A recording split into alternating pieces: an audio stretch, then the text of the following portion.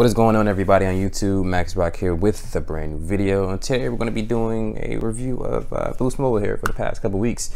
And we got a little update for you guys because I made a video recently talking about Boost Mobile service and how they gave me a free month of service. So I went ahead and decided to upgrade the plan and got a 60-hour plan because I thought that was really nice of them.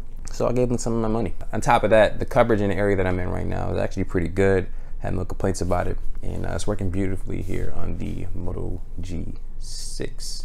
Got LTE right now, and I don't have Boost Mobile showing up in the corner there, but you can see if I swipe down notification menu or the settings or the notification toggle, I should say, you see Boost Mobile there. And speeds are, pretty good. It's still the typical, fast download, slow upload situation here, but I can say little things like, being able to use the data while on the phone call still doesn't work.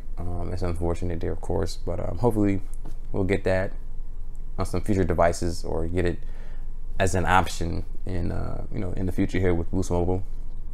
And yeah, other than that, I've been pretty satisfied with the performance of the network here. I got the 20 gigs of hotspot, so I'm definitely putting that to use here, and I'm really surprised of how good the phone is able to connect to the network here. I'm usually at about 4 bars, and I can get about 5 sometimes. You can see that there.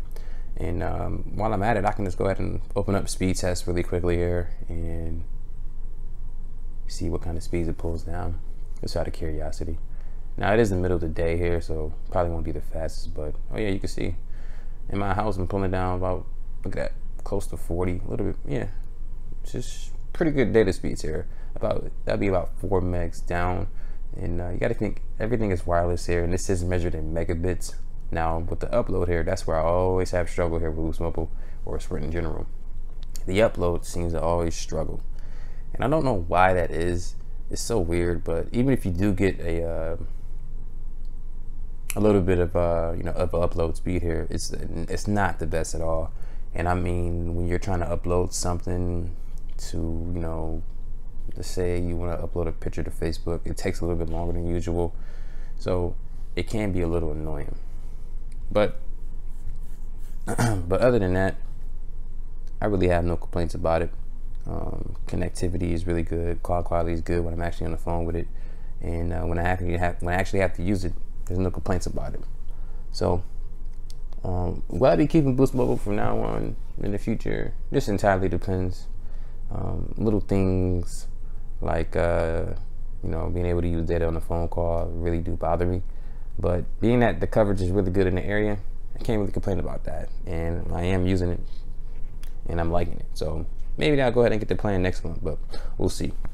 But that's just a quick video here letting you guys know the Boost Mobile update.